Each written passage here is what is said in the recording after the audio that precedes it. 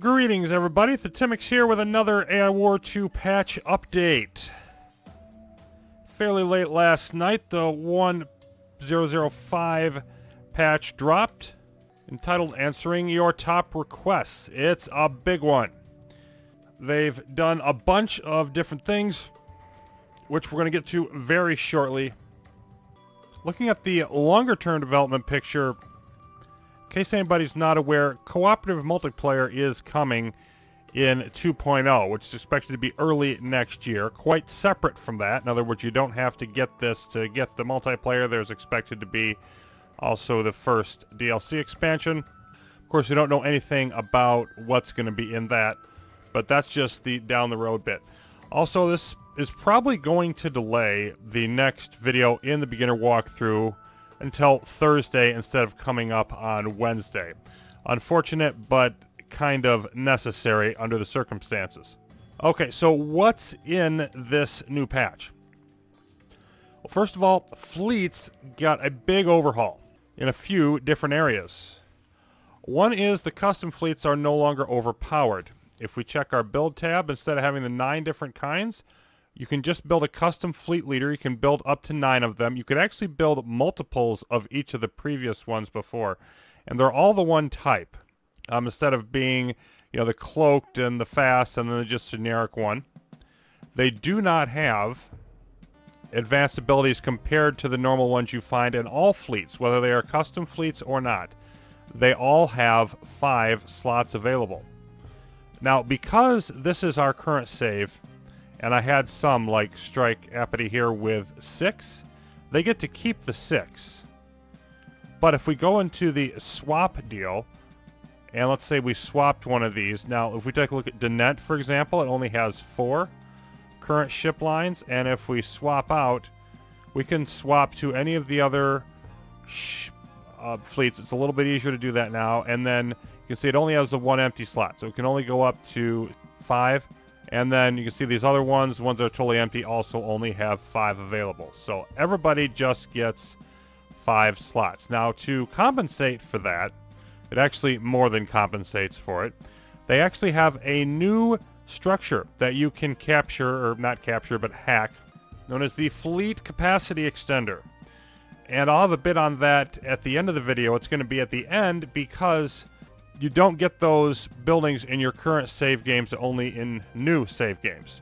So, frankly, I have no idea why anybody would want to do anything with their life but listen to me talk. But if you just want to see that part, check the description below. I'm going to put a timestamp in there so that you can go straight to that if you so choose. The Advanced Research Station also have changed. Let's look around and find one. Now, you can't hack, like, let's say you have parasites and you want to hack an advanced research station with parasites. There was it wasn't a bug, but it was just sort of, there was the only tricky way where you could merge lines and get twice the amount of parasites. You can't do that.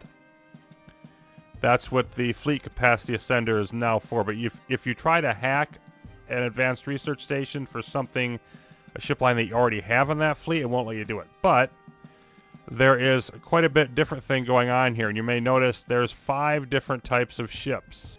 And when you hack it, you get to choose one of those. If you do the reroll, then you get 5 different types of ships. They could be the same ones or different than what's there. But the bottom line is that the advanced research stations, I think, became quite a bit more valuable. Because now you definitely have a choice, a much wider choice, of what to complement your fleets with.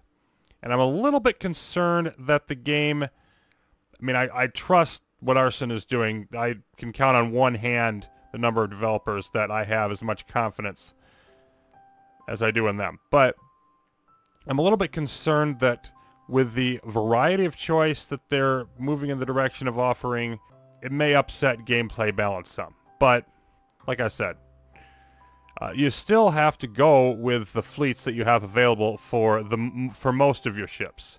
But you do have a lot more choice now around the edges with the ARS. And then there were definitely people who felt that you really couldn't add your own personality to your ships. You're sort of stuck with whatever you got. And I still think there was a significant amount of choice. But there's definitely more choice now with being able to double the amount of ships in a ship line via the hack of the Fleet Capacity Extender, and also with being able to have many different choices from the ARS. So it may very well be working out for the best.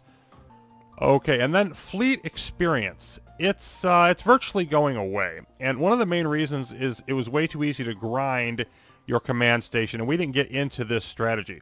But let's go back up here to like our economic command station. Now pretend Ix isn't here. And we just built an economic command station.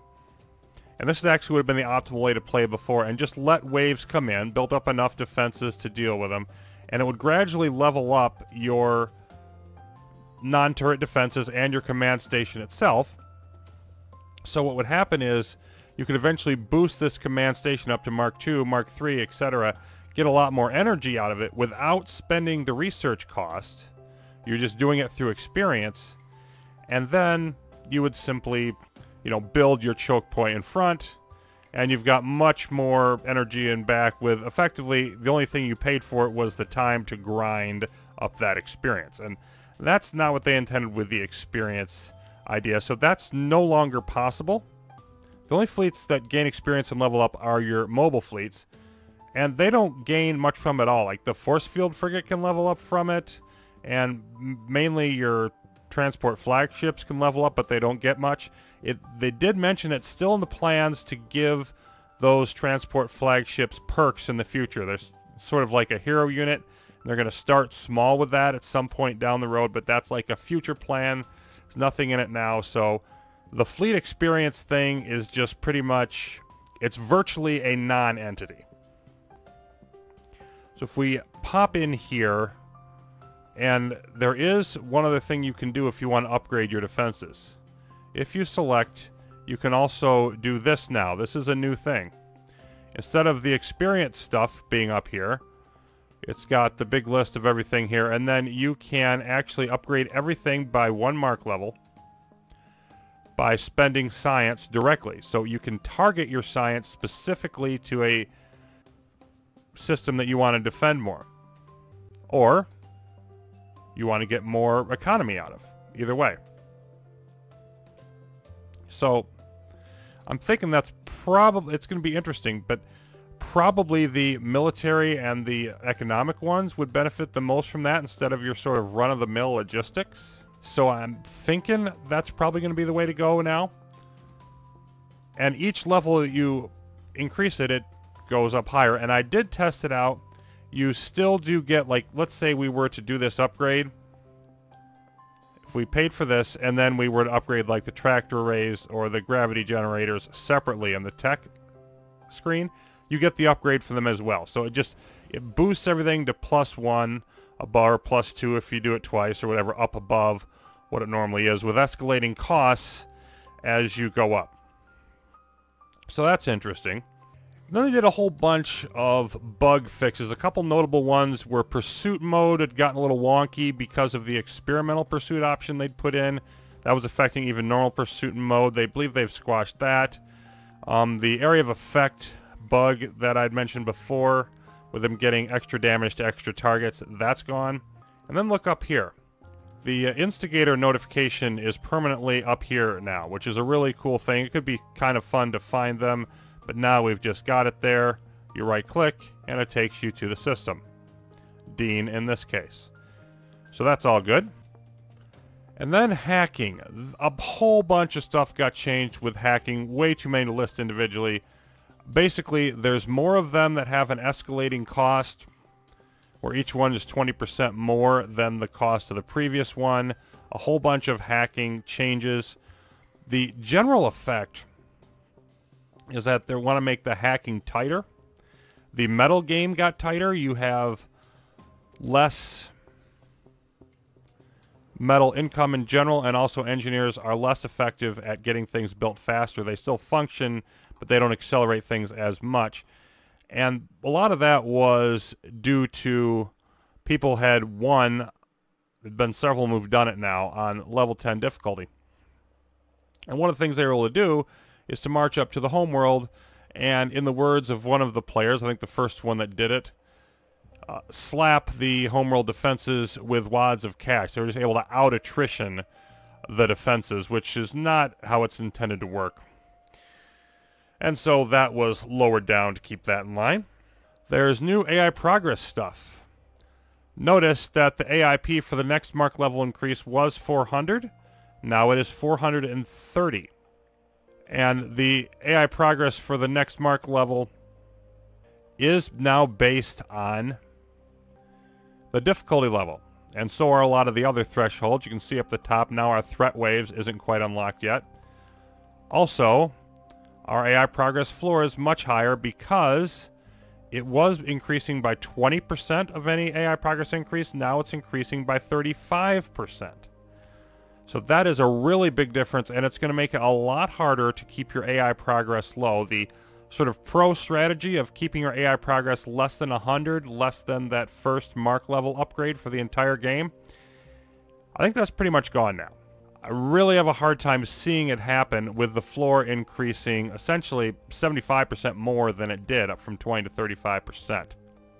So that's really a major change for high-level play, and combining that with the metal and some of the other stuff, you can't grind the XP for your command stations. A high-level play is going to be more difficult, which those types of changes are expected, but I'm going to be interested to see over the next couple weeks how many people are still winning on difficulty 10. I'm feeling the number might go down. Maybe it won't. Maybe people will just continue to get better and they'll have to change other things. We will see.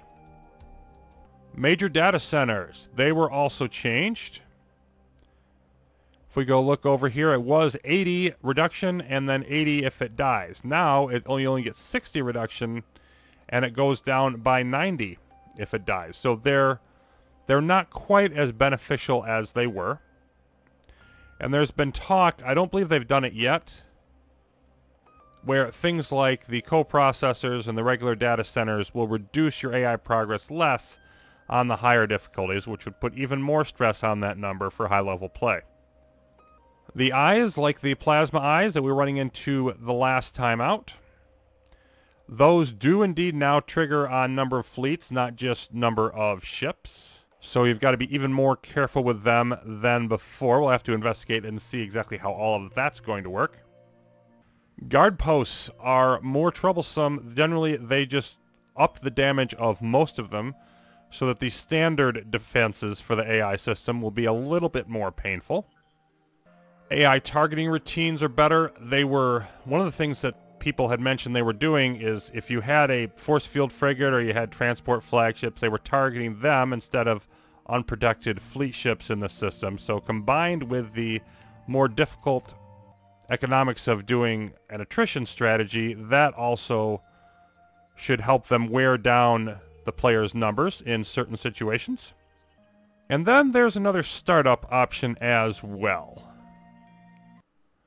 If we go to the, we'll look at the custom start first, just to show an example. If we did, say, macrophage,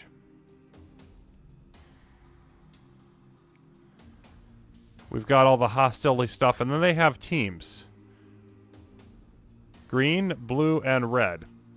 And if you assign minor factions to a team, the macrophage qualifies, the devourer, the marauders, and then nano cost as well. If you put, like, say you put multiple of them on minor faction team blue, then they would all be friendly with each other, and they would ally against everything else that isn't on team blue. And we've actually got a new quick start that utilizes that. It's under Fun with Factions. The Galaxy Rises. Other factions have gotten tired of you and the AI fighting. They want to take the galaxy for themselves. Devour allies with macrophages and marauders to defeat you and the AI, with the Dark Spire thrown in as just a wild card.